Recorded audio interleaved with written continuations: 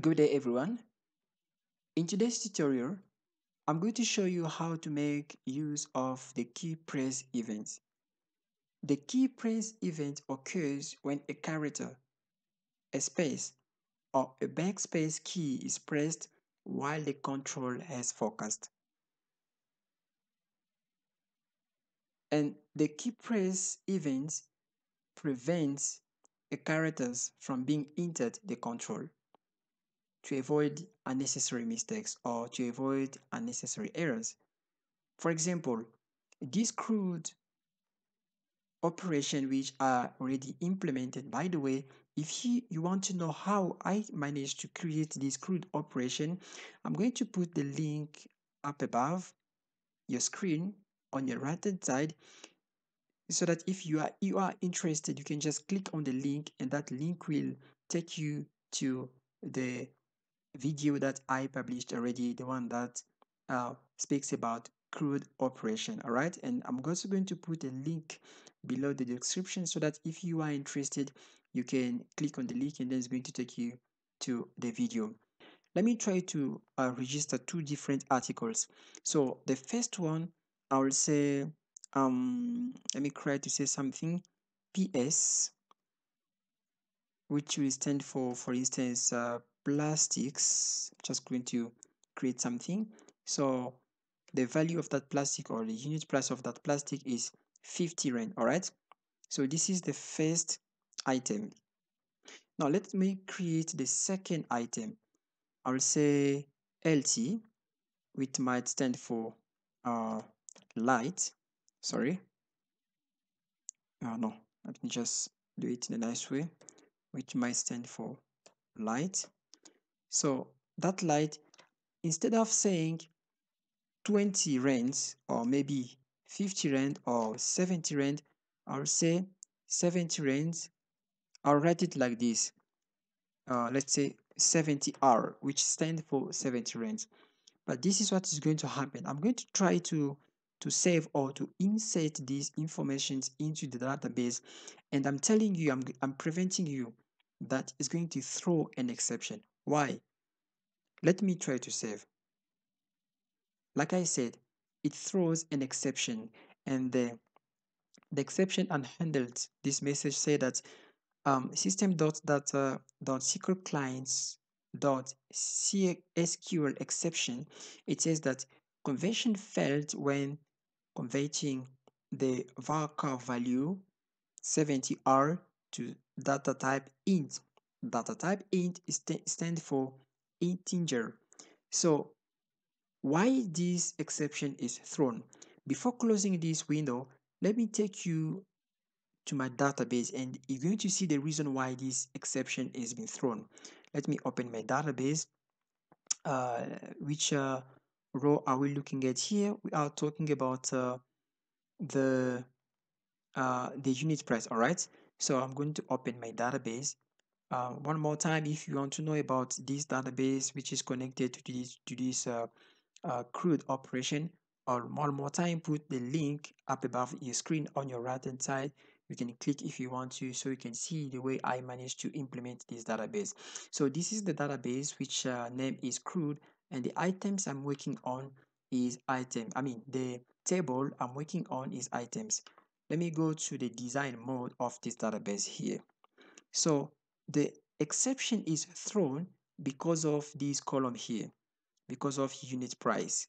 So look at here the data type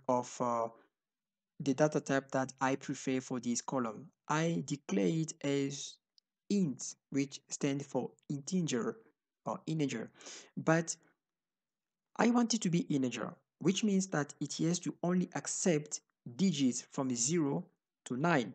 It doesn't matter how long it is, but as long as it is digit, this that is the type of data that must be saved into this column here in my database. But by me, on the Visual Studio side, instead of me putting a integer, I put a instead of me putting an integer, I put a letter, which is something totally different. It could be a space, it could be a special character or a letter. That is not integer, that is string. So we can see there's no compatibility, or there's a problem here between two type of data, integer and string. So because they don't match together, that is the reason why the exception is thrown. And the best way to handle this situation or to avoid this kind of mistake, imagine you have implemented this system, is working at the client side, and then all of a sudden, because you did not put all the precaution or all the security in place, and then the client, instead of putting an integer value, the client happened to put a string value, and then it throws these kind of exceptions. It's so awkward for a client to go through this kind of situation. So you, as a software developer, you have to make sure that you are avoiding these kind of clutches by making things clear. And making things clear means that if you declare integer here on the database side, for you to avoid any other mistake of putting a letter or special characters on your Visual Studio side, you must make use of the key press events. That is the reason why the key press event is to prevent characters from being entered the control that you are making use of. All right, so how do we go for making use of Keypress? Well, let me take you through that as it works. So I'm going to just stop running my Visual Studio here because it was running. Let me get back to my form. So the control or the tool I'm referring to, it's this text box here. All right, it's for unit price, because you can see this unit price matches with unit price here on the database side. All right, so because the data here is integer, I have to make sure that this text box only accept integer value. So here I'm not going to be talking about integer on the uh, Visual Studio side, but I'll be talking about key press, which will block any space, any special characters, or anything else, the one that is different from a number to be entered here. All right, so it's gonna prevent from throwing an exception. It's just not going to allow any other thing rather than a number to be entered here. So I'll go to the text box, the one I want to block access uh, from special characters or letters to be entered here. I'm just going to select it, and then I click on it. I right click on it, I select properties, then you come all the way down here. You come all the way on the property side here. We need to make use of the events. We don't need property, we don't need alphabetical either. We don't need categorized either. What we need here, we are looking at events, all right? And which event we need?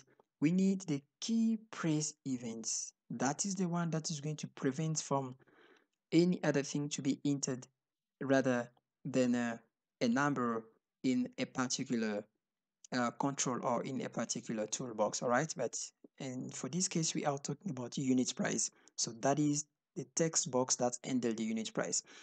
So let's look for key press. Sorry. Okay, I'm going to double click on Keypress. So it gives me these events. This is the event. The event is Keypress.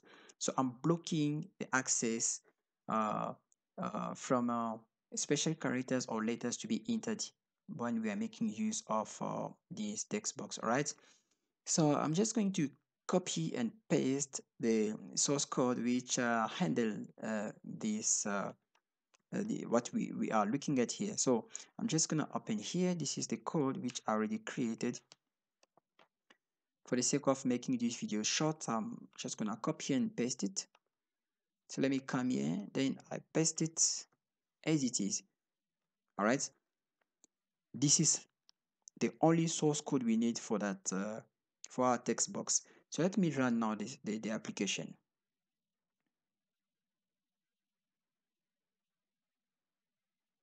Okay, let me try to create, let's say, what can I say here?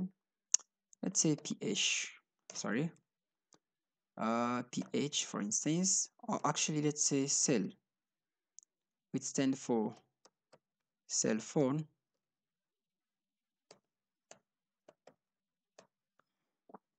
Cell phone.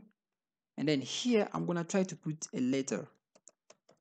I think you can hear I'm busy smashing, I'm busy hitting on letters here, but nothing is happening. I'm putting even backspace, try to put a space, nothing is happening. I'm putting some some special characters here, but nothing is happening. But if I only press on 1, 2, 3, 4, 5, 6, 7, 8, 9, 0, it's working because these digits are the one that are allowed, nothing else. And then I can click on save. You can see we saved our data in the way we are supposed to. So guys, if you really like this video, please subscribe to my YouTube channel, because there's a lot of things that I have to publish which might be very important to you, and the only way you can support me is by subscribing on my YouTube channel. And please, if it's possible, like my video. So in the meantime, keep well guys, see you in the next video. Bye.